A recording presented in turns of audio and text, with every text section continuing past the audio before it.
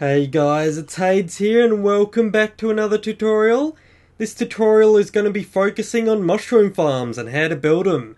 And I'm also going to add on to that and show you some extra little things you can do to make it easier on yourself. So to start off, I've got two little rooms here because mushrooms need darkness to grow. So you can either build it underground in a cave or just make little rooms like this. Let's knock our way through this wall. As you can see, I've clearly already done it a few times. Just like that. And we are now in the mushroom farm. I'm going to open this up and let light in, just so you guys can see better, because I know on YouTube it makes it a bit dark. What are you doing here, buddy? Fly away, be free, out the door. Oh no, I don't want to hurt the poor fella, I'll let him go. Let's get back to explaining the farm. Okay, so, I ran into a few problems while trying to auto-harvest the mushrooms, because if any of you are my subscribers, you will know that I like to make auto-harvesting farms, because I don't like the manual labour of hitting the mushrooms off and collecting them, so that's why this design is good. What I did is I rose the block up by one, and then I planted the mushrooms on it. I'll get into why these fences are here in a minute, but if I raise all the blocks up where the mushrooms are being planted, then I can put water like this. And that'll harvest all the mushrooms that grow along here and bring them to a central point, so then I can do future things once they're down there. And we've got a couple growing here, so that's good. And the reason why I have the fence posts there is because there is mushroom caps. So I don't know the exact blocks on this, guys, but the point of it is, the less mushrooms you have up here, the more mushrooms you can fit in this little area. Because they don't keep growing until every block is full, they get capped. And so I think it's a 9 square radius the cap is. So the less mushrooms I have up here, the more that'll be allowed to grow down here. So if you just heard that information, you would think, why don't you only have one mushroom up here then? Because then you could grow more down here. But it also grows quicker the more mushrooms you have up here. So I've got 3 up here. And I realised that about a mushroom fence post is about the quickest rate you can get. So you still get the quick growing rate of having multiple mushrooms up here on your farming lane.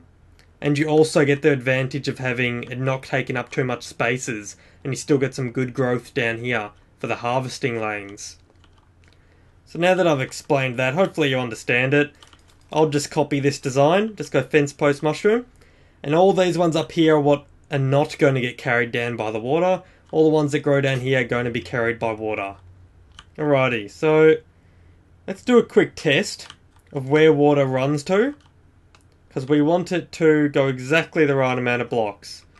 There, so that as we can see, that does go an extra block. So that's good to know. So we can essentially knock out another block behind this. Do that, knock out these. And we're going to put pistons here.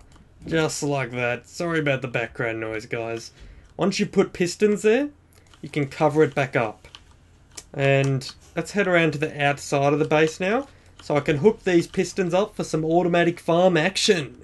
Now that I've shown you how to make it, let's show you how to harvest it automatically. We'll dig our way down here so we get access to the pistons. Now most people know how to hook up pistons.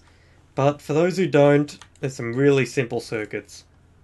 Look at that. Okay, well, that's a bad example. I need to put it on this block, but I can't. So, looks like we're going to have to use repeaters to power the blocks underneath the pistons.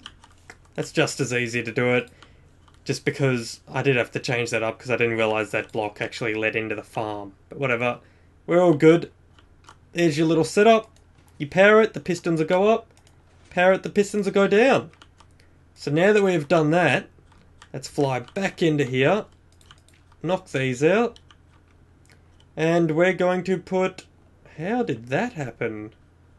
What the... I got pistons under there from my last little circuit I was doing. Wow, I got trolled massive then. Well, they sure screwed up my little test bench here. But let's just replant this again. Just like that. As you can see, I did the opposite. If it's a fence post here, I put a mushroom there. It's just the blocks technically they're further away, doesn't really help. And you can put any blocks here, so I'm just going to put dirt here, even though you don't need to.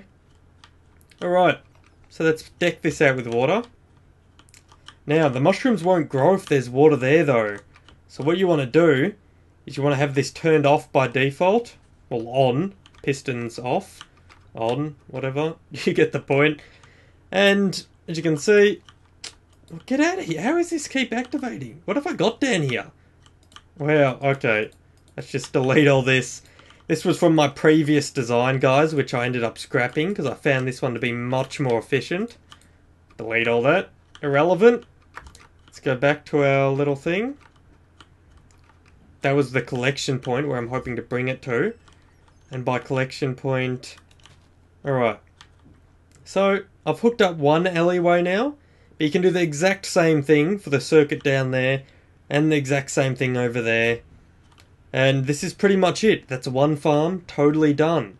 These mushrooms will spread down here eventually. These ones will spread down here. And then you can either flick the lever to bring the water in. Or test it by dumping some of these here. And we'll have it funnel down into down here somewhere. So there we go. Alrighty. So here is a manual way of doing it. The water does bring it all into one central point for you, but it's not automatic. If you do want to make it automatic, there's some really simple things you can do. Hook up a daylight sensor to it. Just chuck that there. Chuck some redstone feeding into that, and that'll do it instead of the lever. Or if you want a lever hooked up to it as well, you can just do that. Bam. Alright? So does that make sense? If not, I'll try and explain it a bit more, but for now, let's just see if it worked. So, we've been waiting a long time, the mushrooms have grown, and we want to harvest it. So we flick this lever. You can bring that redstone around to the front so you didn't have to walk, but this is just for example's sake.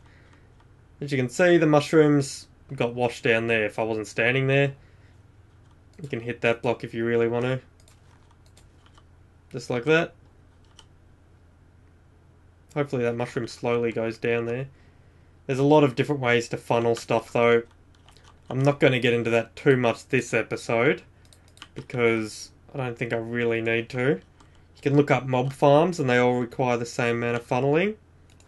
There we go, that'll do the job. That'll get all the mushrooms where we want them.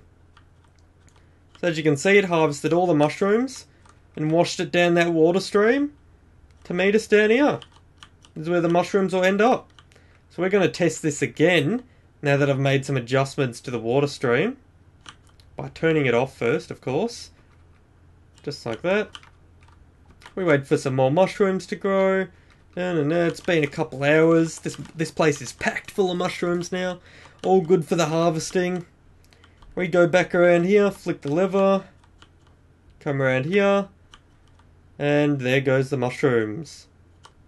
We're watching them all. They're all getting harvested. There they are. They're falling down there. And we stand here and collect them all. Look at that. Here they all come.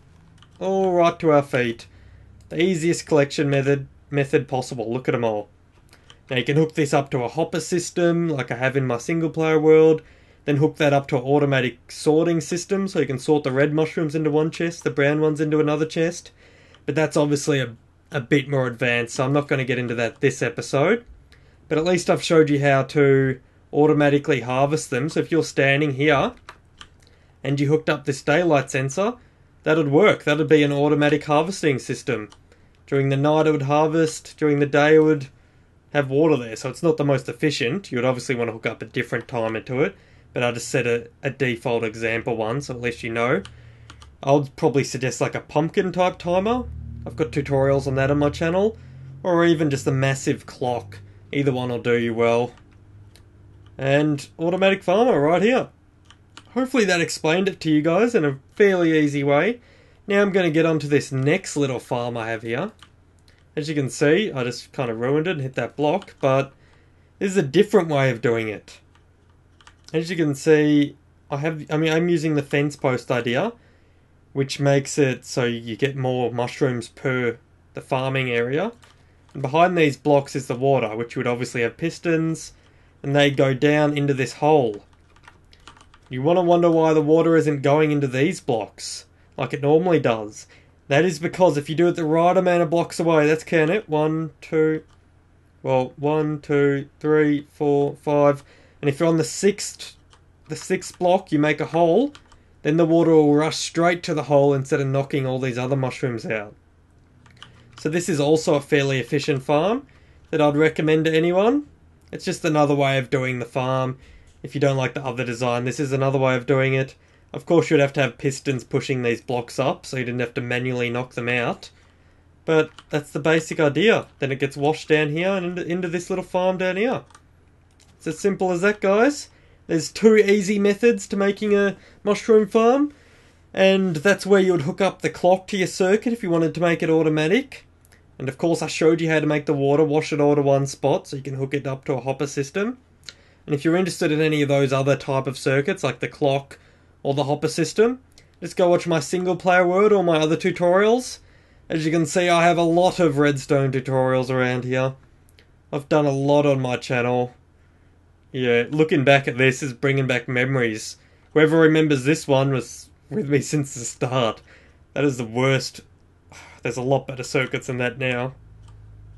What is this one? Oh wow.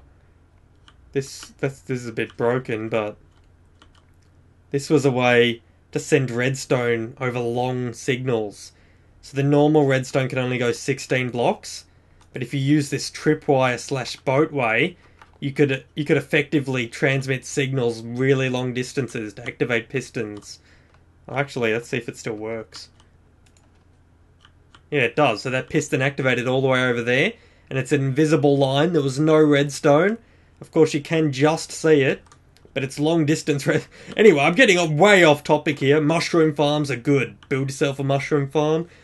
Join my service, sell the mushrooms to the shops, and have a great day, guys, and I'll see you later.